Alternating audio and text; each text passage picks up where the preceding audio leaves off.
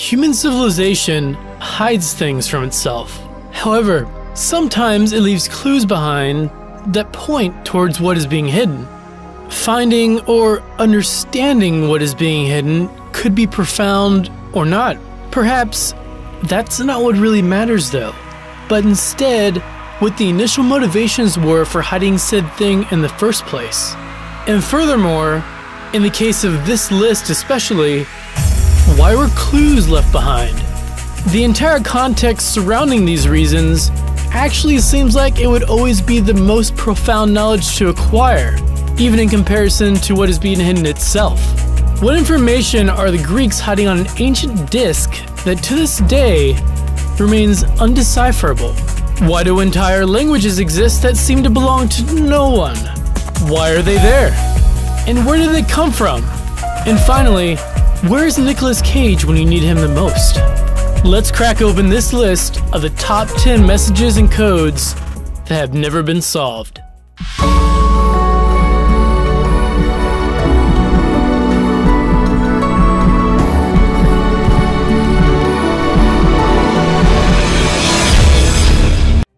Number 10.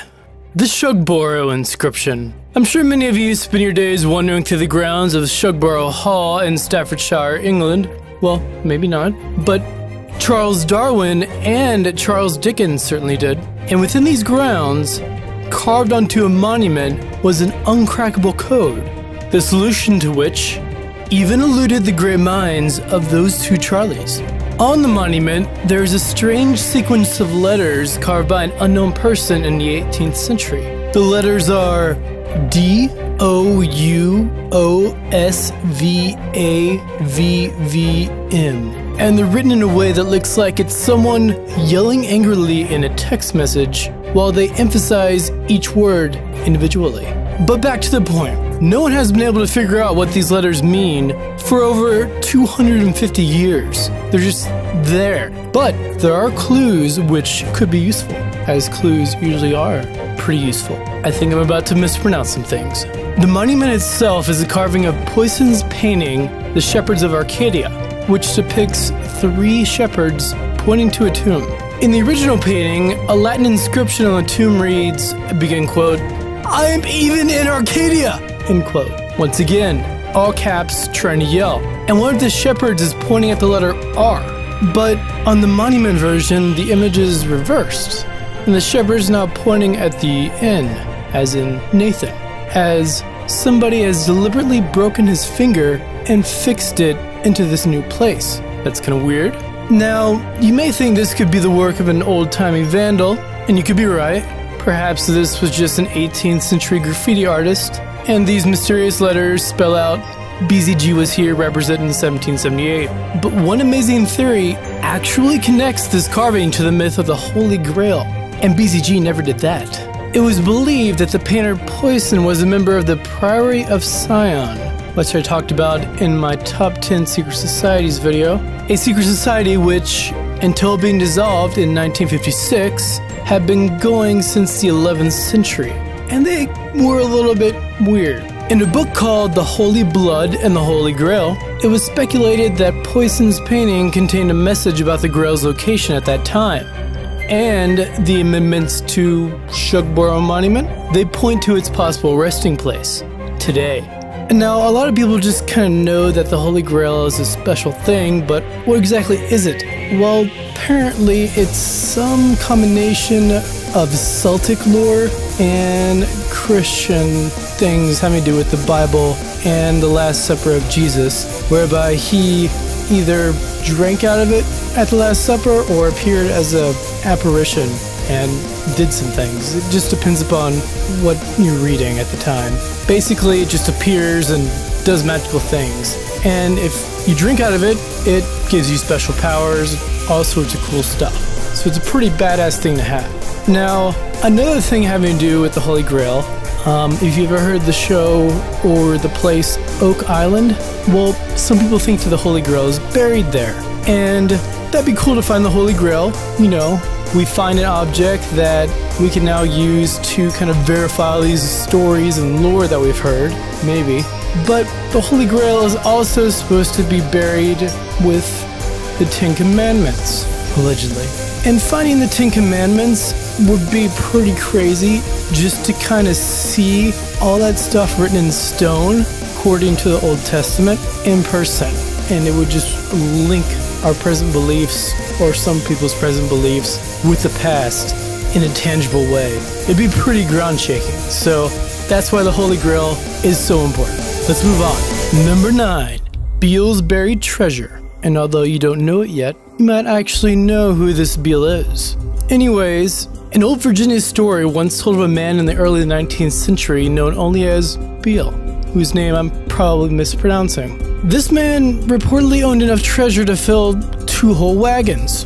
Now, unlike you and I, and probably most people, who would have just taken this treasure to the nearest burlesque-themed casino stripper bar, if such a place exists, and I'm sure one does, Beale apparently just buried his 2 wagons of treasure in the ground, and it remains there to this day.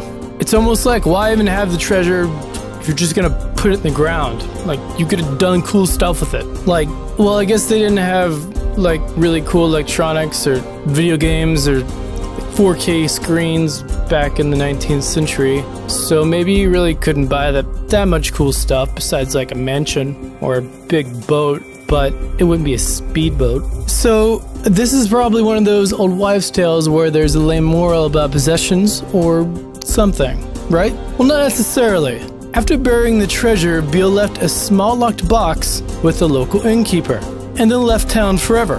Well, the innkeeper, I guess, got pretty curious, as I think anyone would, and he opened the box years later and found 3 indecipherable letters. I mean, I guess all my letters would probably be indecipherable too if my best friend was an innkeeper and I'd been drinking all day, but no, these were written in a code. The innkeeper's friend managed to crack the first and discovered that not only was the treasure buried somewhere in Bedford County, but that the haul consisted of thousands and thousands of pounds of gold, silver, and jewels, which would be worth around $63 million today. Now, the other 2 letters, which are as of yet still unsolved, probably contain further information about where this treasure is buried, although personally I think it'd be funnier if the final letter turned out to be an essay on why most people in history were never dumb enough to bury their treasure. Because seriously, even pirates weren't that stupid. And when I tell you who this guy actually is, it's just not gonna make sense. Anyways, if you want to attempt to find this century-old hoard, then you can join the other treasure hunters who dig up parts of Bedford County illegally, even to this day. Maybe you'll even get a TV show where they film you doing this. But then unfortunately on your TV show, because you're not really making any progress on finding the treasure at all, you have to exaggerate things you've found or other people already have, or just make things up. Or you could try the smarter approach and try to solve the letters. First letter was solved when the innkeeper's friend discovered that the cipher key was in, and this is when we need Nicolas Cage, the U.S. Declaration of Independence. Oh, and what was Beale's full name? Thomas Jefferson Beale. Number 8. The Phaistos Disc. The Phaistos Disc is a large circular object made of clay which contains important information, hopefully, about ancient Greece. Basically, if ancient Greece had a bunch of movies, this is what they would have stored it on. It's that equivalent. The disc was discovered on the Greek island of Crete in 1906, and it has 242 mysterious symbols stamped into it in a spiral, but we have no idea what they mean. However, we may have another ancient artifact which can tell us. In 1990, several large clay tablets dating back to 1800 BC were excavated on the same island, and they contained another undecipherable set of symbols. Well, for a while. The 2 styles of writing were named Linear A and Linear B, and Linear B was cracked in the 1950s. Linear A shares many symbols with Linear B, but trying to solve it using the same processes results in just gibberish. What's with the Greeks making their ancient writings harder to crack than a copy of SimCity? Not that I've ever tried to do that, but anyways, there are some similarities between the Phaistos Disc and Linear A, which is why some archaeologists believe if we solve one, we can solve both. So what information lies within these ancient Greek tablets? Have we stumbled upon an ancient way of speaking not seen for nearly 4 millennia? Probably. So what fantastical knowledge might we uncover? Well, the ancient Greeks were responsible for some of the fundamental components of modern philosophy, mathematics, and physics, so there could be some world-changing ideas in these tablets. Or maybe it could be just as boring as the information we found after deciphering the information on Linear B, which contained records of wool, sheep, and grain storage. Very strange, but it's not gonna change your life. Number 7. The Dead Dropout. He was a high school dropout from St. Louis. He had a criminal record for statutory rape, and he was still living with his mom. Basically, you'd be just as likely to find him working at McDonald's as you would be talking to Dr. Phil. So why is this man on a list of uncracked codes when his life seems like one incredibly sad and depressing story? Well, the reason actually has more to do with his death. Ricky McCormick's corpse was found 15 kilometers from his home in a field in West Alton, Missouri. Nobody knows how he got there, as he didn't own a car, and nor was transport to the area available. No official cause of death was ever determined, as his body was too badly decomposed, and he was only identified by his fingerprints. But inside Ricky's pockets were 2 pieces of paper. Each was a note containing an unknown code. What else did you think it would contain? Which mostly consisted of jumbled letters and numbers. McCormick couldn't have written these complex notes because he was dyslexic. His mother said he struggled to even write his own name. So, who did write them?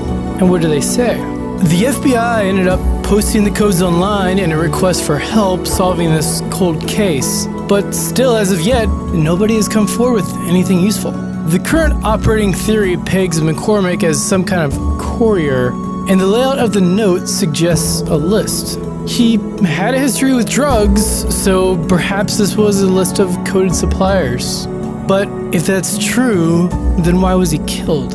An alternative theory states that Ricky did actually write these notes, and that dyslexia caused him to simply write a jumbled arrangement of the words in his head. Unfortunately, it's unlikely we'll ever know what these notes say and who was responsible for the end of Ricky McCormick's tragic life. Move on to something a bit happier. Number 6.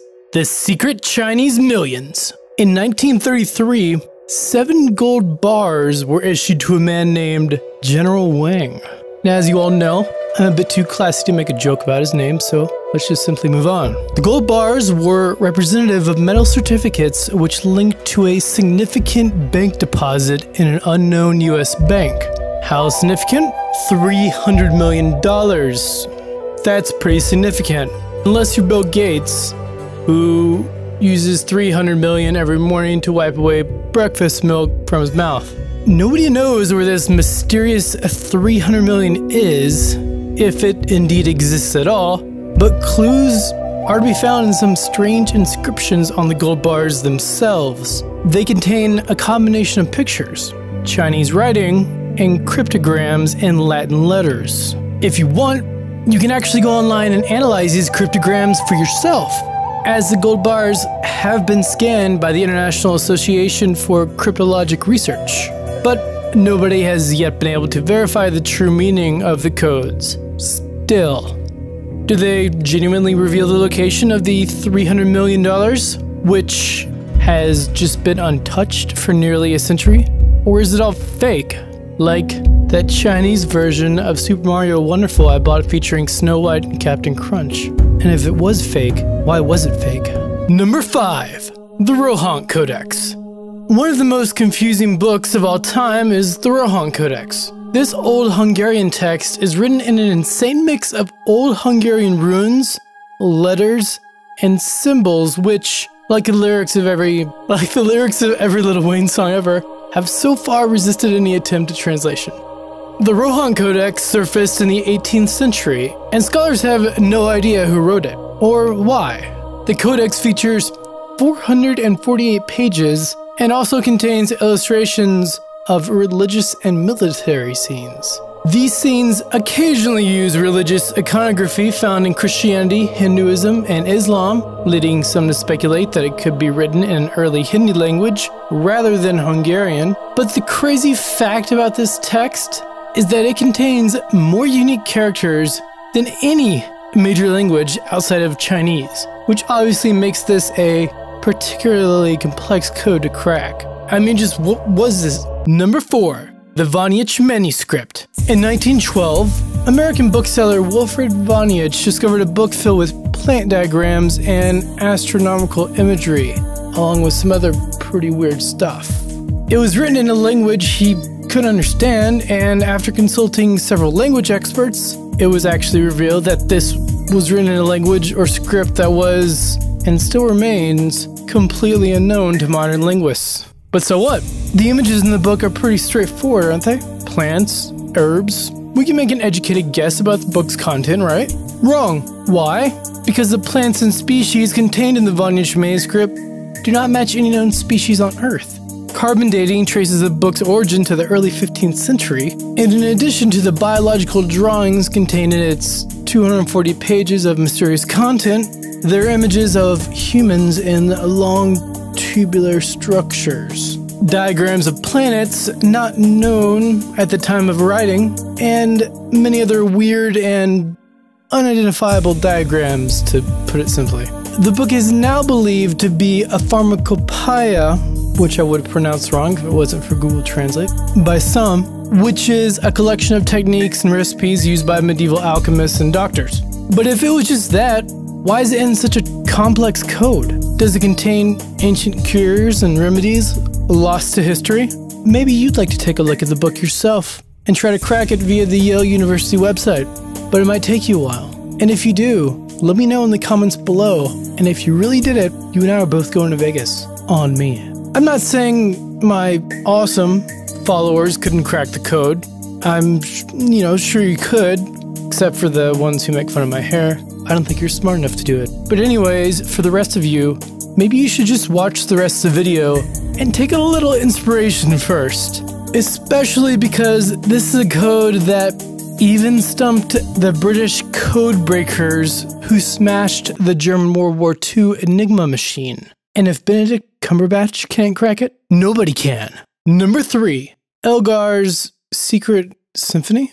Edward Elgar is one of the greatest composers ever to have lived. If you don't believe me, just listen to any version of Nimrod, the classical composition, not the Green Day album, and tell me the hairs on your neck don't stand up so fast they just fly straight off your skin. So on a list of history's most mysterious unsolved messages, even if it's only for the fact that his most popular work contained hidden secrets woven into the score. Now, rappers might lay down a cryptic insult in a diss track, but Edward Elgar was way ahead of those jerks. Plus, he was a nice man.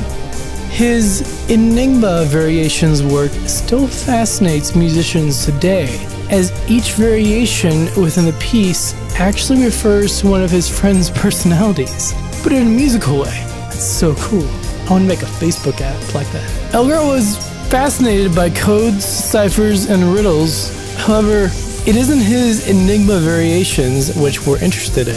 It's a piece of work which may have not been heard by a single person on Earth, or Jupiter, or the planet of the apes, or anywhere for that matter. On July 14th, 1987, Elgar sent an encrypted letter to Dora Penny, which is now known as the Doorbell Cipher. Miss Penny was a friend of Elgar and 17 years his junior. But anyways, basically, one of the greatest composers of all time was in the friend zone. So, was this a letter of love? Did he plead to her that he just totally wasn't like the other guys? Or was it something more amazing? Maybe he could predict the future, just like the guys in the last video could. The note contains 87 characters over 3 lines, made up of 24 symbols, each of which consists of 1, 2, or 3 semicircles pointed in one of 8 directions. A musicologist attempted to interpret the note as written in the English language, but others believe it was written in an entirely different sort of language, the language of music. The 8 positions of the semicircles could represent notes of the musical scale.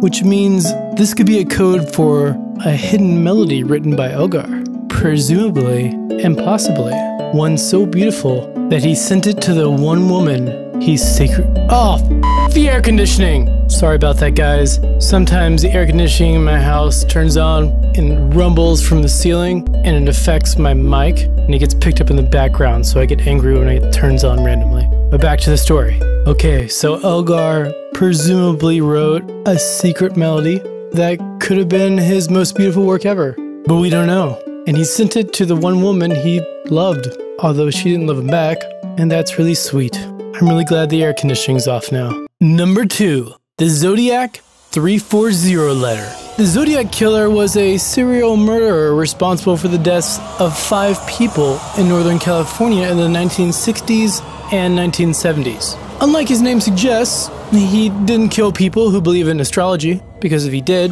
I'd shake his hand. The Zodiac Killer was implicated in the murders of 28 further victims, as well as those we don't even know of. And he claimed in letters to police to have killed as many as 37. So, why don't we know for sure? Well, the Zodiac has never been caught, and the letters he sent out to the police and the press were more deeply encrypted than a Catholic priest's hard drive. Between 1966 and 1974, Zodiac sent more than 20 coded messages. The first was actually quite simple, and after being published in the press, was cracked by a history teacher and his wife. Ooh, that's gonna be kind of embarrassing when you're a serial killer. However, the following letters did become more complex. Most were cracked using a cipher included in one of his letters, but the Zodiac then used 3 other ciphers, none of which have been solved to this day. The letters that haven't been decoded are believed to hint at the killer's identity. Actually, his most famous message, a 340-character cipher sent on November 8th, 1969, is suspected to be the jackpot. And in 2012, a man called Corey Starlipper claimed to have solved the code, and his interpretation revealed the name Lee Allen, and one of the major Zodiac suspects was named Arthur Leigh Allen. Ugh! You guys almost had it. Starlipper's codebreak has been dismissed by experts and the authorities, and the case remains unsolved.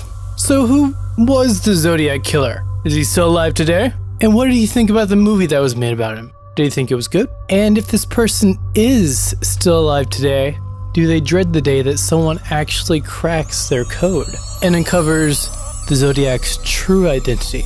I mean, after the guy had his code solved by a history teacher and his wife, he made it more difficult, and then he put ciphers in, and then when they figured out the ciphers, he made the ciphers more complicated. And so, if his most famous message was indeed his most famous, it was probably one of his most complex or basically unsolvable ones. Because I don't think the guy is gonna actually leave a clue, unless he's, well, okay, maybe he would do that. Criminals can be weird sometimes. And number 1, Cicadia 3301. Okay, you may have heard of this one before, pretty common, but have you heard the full story? The beginnings of Cicadia 3301? No? Alright, well, tune in. There's only one place on the internet where something this strange would originally appear. Got any guesses? Alright, time's up. It's 4chan. If you haven't been to 4chan before, after this video, go to Google and search for it. You need to see it once in your life. Anyways, things kicked off on January 5th, 2012, when an anonymous user posted this black and white image on the random board.